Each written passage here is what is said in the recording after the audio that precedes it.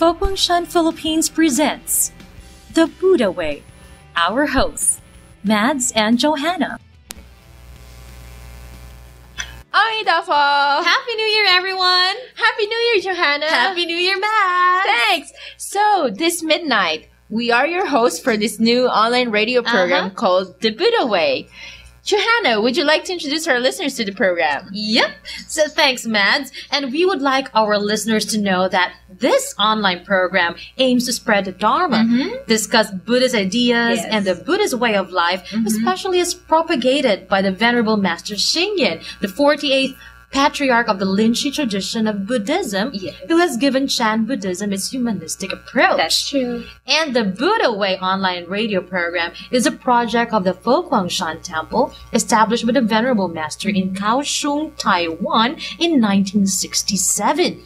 And it has so many chapters all over the world, but this program is being hosted by the Foguangshan Mabuhay Temple in Manila, Philippines. That's right. Thanks for the information, Johanna. Yes, Foguangshan means the Buddha's light mountain. And as the phrase suggests, it aims to bring the light of wisdom to all sentient beings all over the world. Yes. You know what? If our listeners are curious about what this all means, then keep tuning on us as we discuss and explain to you what Foguangshan is all about and how Buddhism as a way of life can enhance every life and help each one into the path of enlightenment, whatever political or religious belief you have, or whatever status or position you hold in life. That's right. And today, however, we are celebrating the Year of the Rabbit. Woohoo! It's the Year of the Rabbit! And what sign are you, Madz? Well, I was born in the Year of the Pig. How about you? Me in the Year of the Monkey. Oh, okay. Yep. Cool. But I wonder what the Buddha's zodiac sign may be. Oh, well, he couldn't have one because the Chinese zodiac system started with him. Oh, really?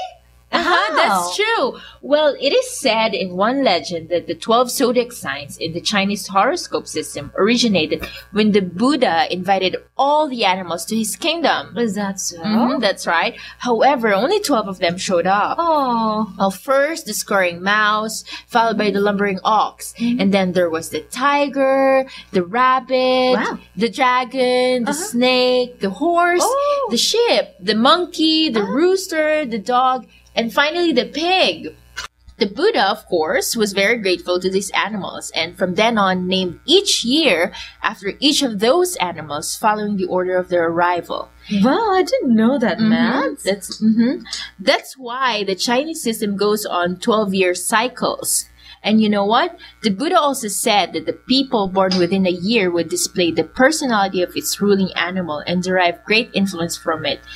So that means if I was born in the year of the pig, then I'll be influenced by a pig? I don't know, but that's an interesting topic there, Madz. Yeah, well, at least that's what the legend says. I think it's because the popularity of the Chinese zodiac system happened simultaneously with the spread of Buddhism in China.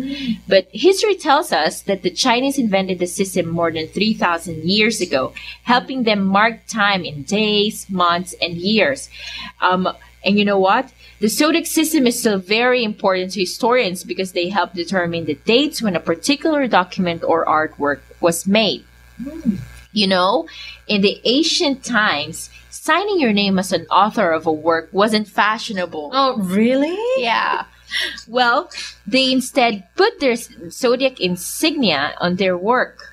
Otherwise, the work's theme reveals the zodiac year in which it was made. Oh, and by the way, early Buddhist texts claim that the Buddha, Siddhartha Gautama, was born on the full moon of the 6th lunar year. So that makes his zodiac sign... wait, what? Mouse, ox, tiger, rabbit, dragon... The snake! The Buddha was born in the year of the snake. Wow, again, such an interesting information, Madz. Thank you. Yeah, but what strikes me, however, is the idea of the whole astrological system, or shall I say, zoological system? Since, you know, unlike the Western zodiac system, the Chinese one doesn't look up to the stars, but to animals instead. Yeah, that's true. Oh, well, you have a point there. Yeah, but Oh, anyway, the Chinese zodiac system has been identified with the Buddha. And I think we can derive a lot of insights from that particular legend. That's true. Yeah, for instance, that the Buddha was such, an open host. Imagine inviting all the animals. Yeah, I agree. Yes, and the more important thing is, even when he was rejected by who knows how many animals, instead of feeling angry or being saddened, he was still very grateful to those who came. Yes. And what's more, he honored them by naming the years according to their species. Yes, and we all know that the Buddha is a model of compassion. That is true. The ultimate value that Buddhism is trying to spread. So perhaps it is just fitting that our subsequent programs will feature the life of the Buddha, the one who started this great tradition of compassion, known all over the world as Buddhism. Definitely, Madz. But today, in this pilot airing, we are happy to have with us Professor Leni Garcia. Oh, great. I heard she's a good professor. Yep.